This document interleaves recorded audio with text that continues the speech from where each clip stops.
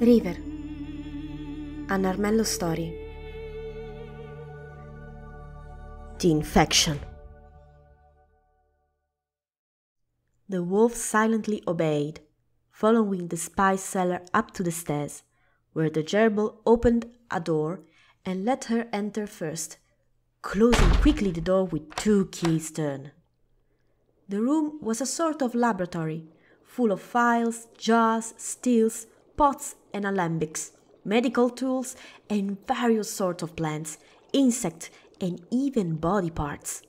The smell was pungent, a mist between mint and something acid. Finally you showed up. The podesta is in deep trouble while your damn mother has been deciding if it was an important matter or not. The podesta told you that the body was a female bear, yes?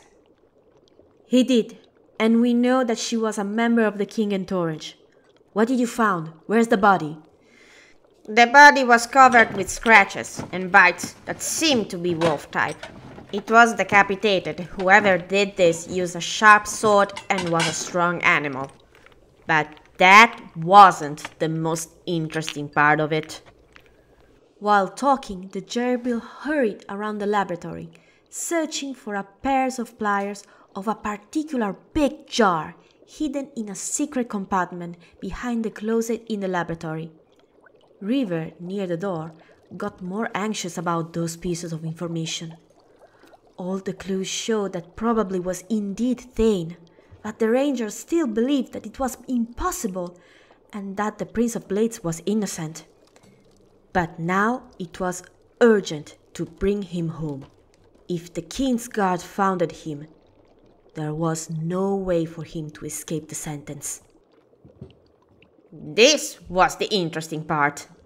The gerbil put on the table with extreme delicacy the glass jar, and River at first gave an uninterested look.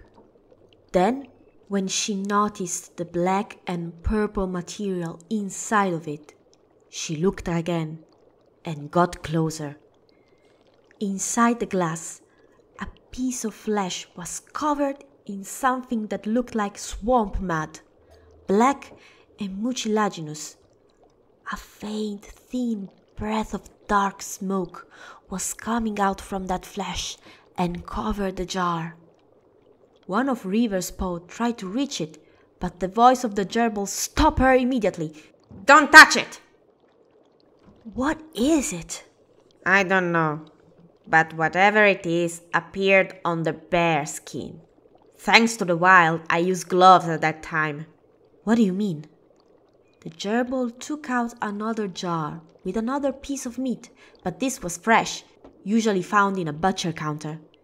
The bone setter, with his pair of pliers, took the flesh of meat and with odd concentration put it inside the jar with the dark mucilage.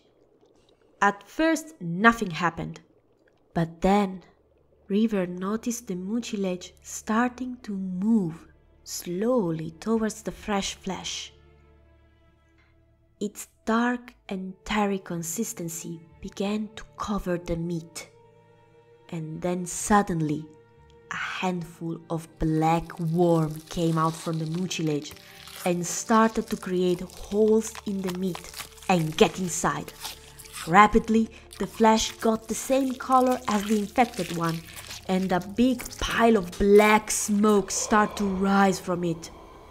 But at that point, the gerbil already closed the jar, so the smoke completely fulfilled the container. As you can see, this infection is quite contagious. I discovered it when it tried to get out from the open jar. I'm afraid that even the smoke carries the disease. Because of its dangerous nature, I had no choice but to destroy the body and burn it. That is the only part of it that still remains. River's eyes kept watching the jar, now covered inside by a thick dark smoke. The wolf memories brought her back to the mountains, when her and the sister found, with Prince Fang, the exiled prince, the first traces of that illness. River held out a paw.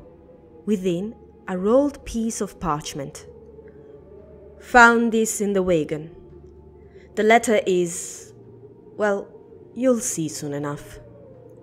The two rangers waited as the prince silently finished reading, the wind continuing to howl around them. Finally, he raised his eyes from the parchment and glanced to River, who offered a knowing nod. Orders from the king. The king?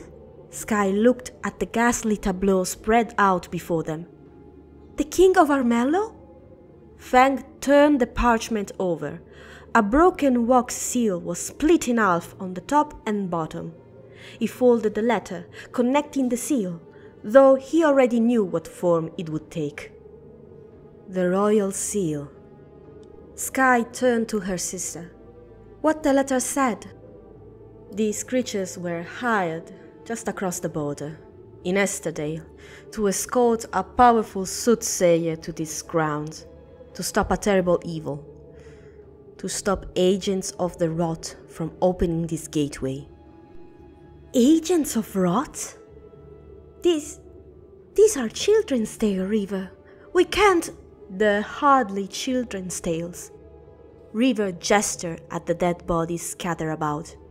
And in case you didn't notice, the cave door's been opened for the first time in ages. Children's tales or no, it's clear the king sent this creature here to stop this, and they failed. Maybe not, Sky said, walking towards the cave entrance. The blizzard had calmed, and the wind was finally stilled. None of these creatures look like a soothsayer to me. At Esterdale, there was the Order of the Worm. They tried and succeeded to open the gateway. And then the rot started to spread. Are you going to keep it? Absolutely not. I had to because the podesta asked me to wait until someone from the den mother came over. But this thing is too dangerous. I'm afraid of the possibility that someone may accidentally find this jar. What if the king's guard may ask about it? Only 3 people know about the infection in South Bank. Me, the podesta, and now you. If the king's guard finds that out, we will know who talked. The bone setter gave a long and suspicious glance at the wolf, who looked the jar again. The smoke was slowly fainting, revealing now 2 pieces of meat covered in a black and purple mucilage.